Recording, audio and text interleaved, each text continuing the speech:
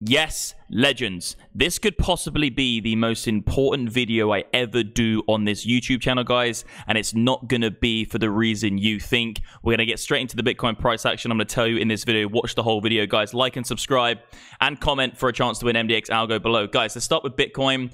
Make this really simple, guys. In my previous stream, I said that as long as we're below 20k, guys, it's a more bearish outlook for the short-term price analysis of Bitcoin. There is some positive news about Bitcoin. I'll just tell you about this now.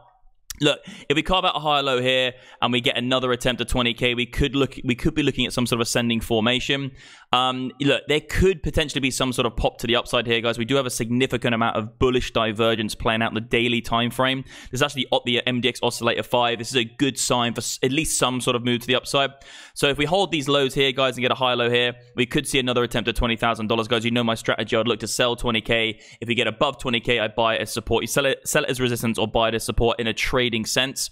Other flip, guys, if we lose the lows, I do think it's a continuation.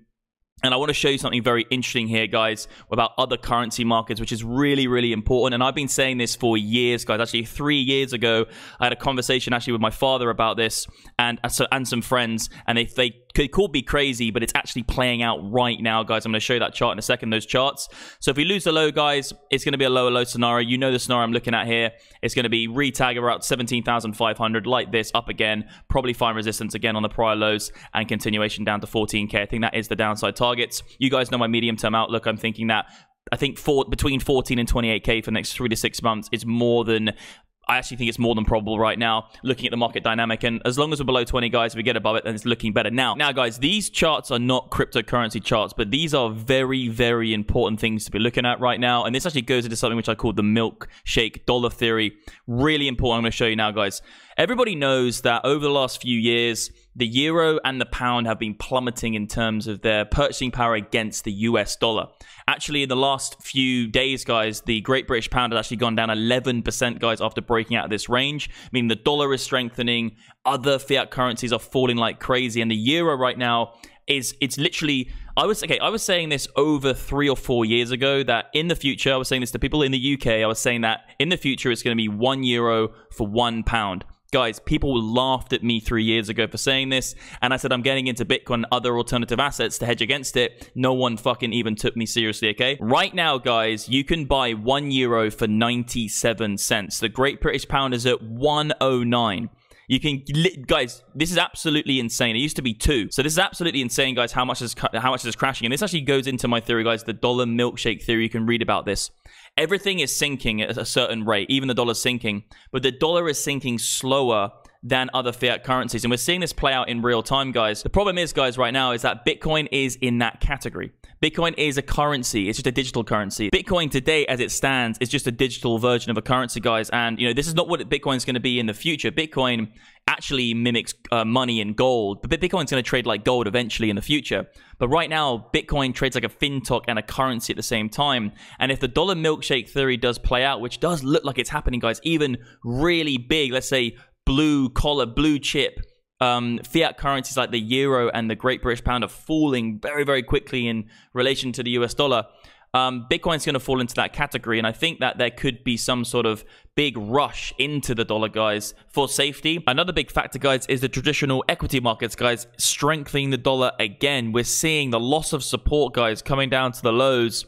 People aren't opting into equity yet. This is actually coming down, retesting the lows. If we do come up, guys, and lose these lows here, this is going to be a kiss of death scenario, and actually we're coming down to much lower levels, which will reinforce my point when I said that Bitcoin trades like a fintech stock and a currency at the same time.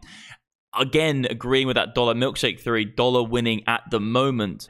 Obviously, gold's another story, but what you could see is there could be a flush on other currencies, dollar milkshake theory, and actually Bitcoin will join that camp. The Dixie is representing that. Look at it. It's clearly representing that right now. People are moving into US dollars for the safe haven that the US dollar gives in the short term.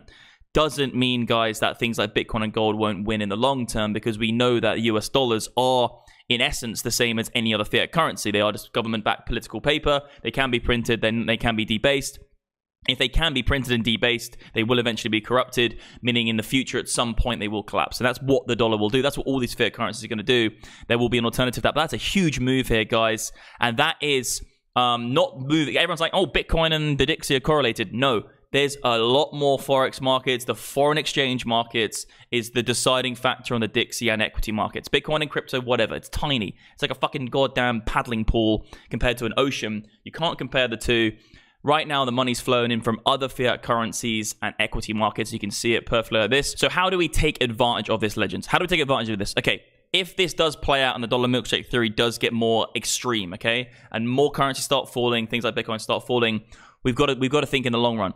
You have to get into assets which have a fixed or scarce supply. Equities is going to be better than dollars. Anything that is a fiat currency eventually is going to be a worse place to be in the long term, okay? So what we do is this, guys. If Bitcoin does go lower, if equities do go lower, if we do see freaking currency markets falling, what you need to do is you need to say, okay, look, I'm moving into things like Bitcoin and gold. You have to be that silver in as well. Even equity at some point, that'd be a good investment there.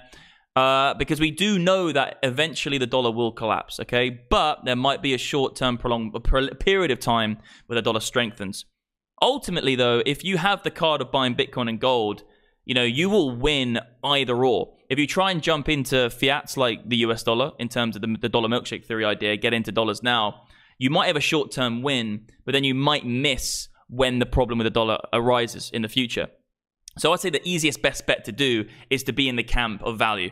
Go for the things like gold, you know, go for those long-term investments, safe haven assets. And I think Bitcoin will eventually be in that camp.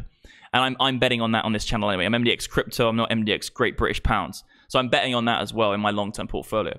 So that's what we're looking at, guys. I think it's really, really interesting. If you do want to trade these markets, guys, get a Bybit account, get a Phemex account, and get a BitGet account. Depending, I'll put something on the screen now for you. And all the links are in the description, guys. You can actually get thousands and thousands of dollars completely for free from the exchanges in crypto to start trading. You are all legends, guys, and I'll see you on the flip side. Have a good day.